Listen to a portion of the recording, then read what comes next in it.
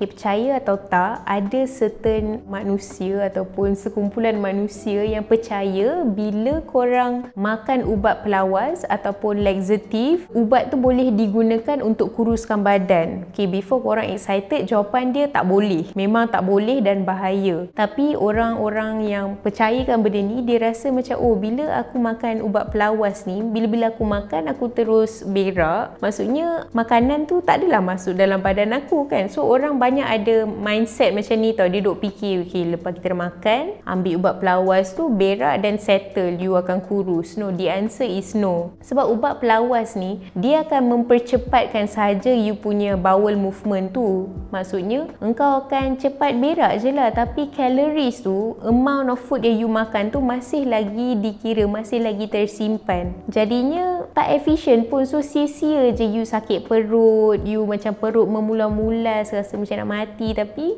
akhirnya calories tu masih lagi within your body. Dan benda ni bila you dah addicted to it ataupun bila you dah dependent to it, dia sangat-sangat bahaya. Sebab nombor satunya, you akan build tolerance. So bila you dah ada build tolerance tu kan, you perlukan more laxative for benda tu untuk berfungsi. So akhirnya orang-orang macam ni, dia akan develop dependence terhadap laxative ni. Lepas tu pula kadang-kadang dia punya side effect boleh jadi perut lebih bloated. Tak pun side effect dia lagi teruk ialah diarrhea, lepas tu boleh dehydrated sebab you macam berak cepat sangat sampaikan air pun dah hilang daripada you punya body. Dan benda ni sangat-sangatlah bahaya. Lagi satu yang bahayanya pasal this laxative ialah dia over the counter punya medication. Maksudnya sesiapa je boleh beli without prescription. So orang yang addicted to it, memang ada orang yang sampai addicted to it, dia macam boleh overdose laxative ni. Lepas tu itu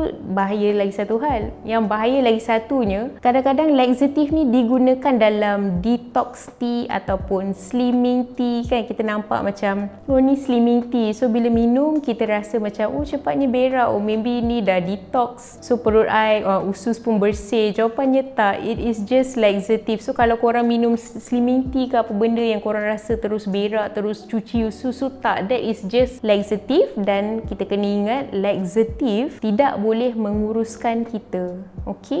The reason I tahu pasal benda laxative ni sebab my friend yang cakap dekat I, oh apa kata you pergi farmasi and beli satu laxative ni, nama dia sekian-sekian, dia boleh tolong you membuang dengan lebih cepat tau, and then lepas tu you akan kurus. So I macam, engkau dapat daripada mana info ni? And then dia pula cerita, oh kawan-kawan dia memang semua buat macam ni. Lepas diorang dah makan banyak-banyak, diorang selalu ambil this laxative pills ni supaya cepat membuang. Sebab dengan diorang fikir, oh bila aku dah buat macam ni, aku akan kurus dan calories tu tak akan tersimpan dalam badan. Sedangkan pemahaman diorang tu adalah sangat-sangat salah. So at the end of the day, kalau nak kurus, kita kenalah jaga makan dan exercise saja. Tak payahlah nak seksa diri ambil pelawas ni, sakit perut tau kalau korang ambil benda ni. Aku pernah rasa.